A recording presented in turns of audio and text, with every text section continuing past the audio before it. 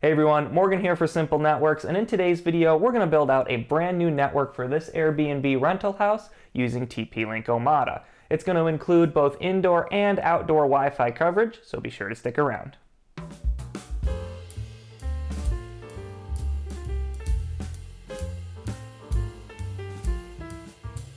Before we get too far into the video, full disclosure, TP-Link did provide all of the networking equipment you will see in this video to the channel free of charge.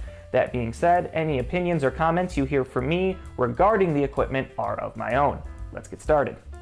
Let's take a quick look at what TP-Link sent us for this project. For Wi-Fi, they sent us their EAP653 Wi-Fi 6 indoor access point.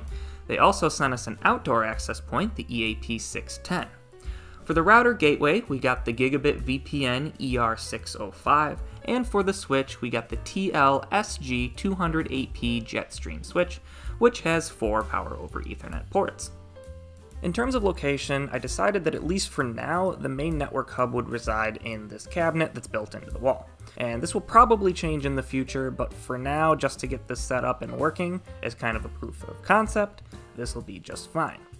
I enlisted the help of our resident handyman, Busy Mike, and we began setup. The first step was to run coax from the basement up through the bottom of the cabinet.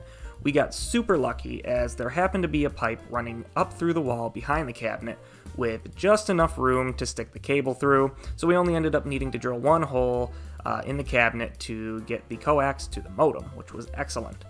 We also decided to drill a second hole in the top of the cabinet to run Ethernet out of for one of the wireless access points, but more on that later. Now onto the networking hardware itself. Originally we had planned on mounting the equipment with screws, but the router, switch, and controller ended up being so light that we decided to go with industrial strength Velcro tape instead. That way I can pull the equipment off the wall for maintenance, or if I decide to move it in the future, and it doesn't leave a bunch of permanent holes or screws in the cabinet. Now on to wireless. The placement of these APs was very important because we are going for full coverage both inside and outside the house with just these 2 access points.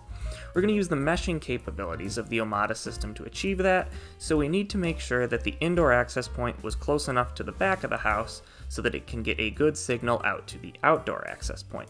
Mounting the outdoor access point also went as expected. I chose to mount on the outside of the old garage because that would allow us to easily power the access point with the included PoE adapter from one of the sockets inside the garage. Within about 5 minutes of powering up the outdoor access point, it was recognized in the controller automatically, and I was able to adopt it and pair it to the indoor access point with no issues. This is certainly one of my favorite things about the Omada ecosystem so far. Once all of the devices were adopted, I set up 2 additional networks on top of the default LAN. One set aside for IoT devices like our Google Nest thermostat and the Roku, and one for guests who will be renting out the house. Then I set up some basic firewall rules to make sure that devices on the guest network and the IoT network are not able to touch any of the TP-Link devices. Once everything was confirmed to be working, all that was left was to tidy up a bit. I started by using some cable staples to fasten the access point's Ethernet cable to the wall, and honestly I'm not happy at all with how this looks. I think it looks tacky for lack of a better term, so I'm definitely going to be installing some cable molding that is closer to the color of the wall that will conceal the cable entirely. I think that'll be a much better idea, but for now it will do. Alright, so this has been quite the project, but we are done, at least with the first phase, so let's go around and look at what we've got.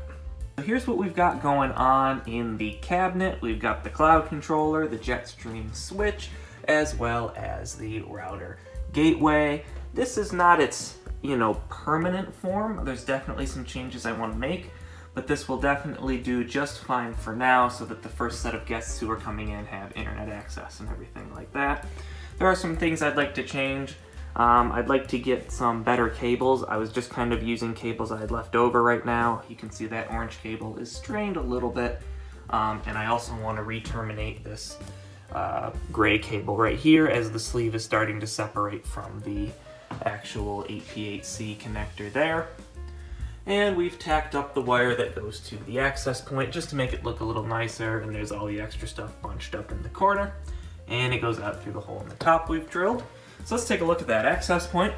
The wire kind of runs right along here. Like I said earlier in the video, I'm not super happy with that. Obviously it looks better than just hanging there for sure, but it just, I don't know, kind of looks shoddy, so I'm definitely gonna get some cable molding to tidy that up a bit. But it comes down here to the EAP 653, which is doing a fantastic job. We've got decent coverage all over the house, and really good coverage on the ground floor, which is most important, as there are no TVs or anything like that in the upstairs of the house. And here is the EAP 610 outdoor, all wired up. I really like this access point. You should definitely check out the video I made specifically for this access point. I will link that down in the description. But it's a really good performer. So you can see what we did here is basically I just mounted it to the door frame of the garage here. And it comes with all the little seals and everything necessary to make it watertight. And then I just ran the cable into the garage and did a lot of silicone sealant here just to make sure that no water or bees or anything like that got in there. Should probably cut those tags off to make it look a little nicer, but it's been working fantastic the past few days. Alright, so that is it for now. I hope you enjoyed coming along on our little network deployment here for this Airbnb rental house. A big thank you to TP-Link for providing us all the equipment we needed for this project. And be sure to stay tuned as I've got more TP-Link Omada videos coming. And be sure to check out the last TP-Link Omada video I did, which will show up in a little preview somewhere on the screen. So again, thanks for watching. If you got any questions, put them down in the comments below, and I'll see you in the next one.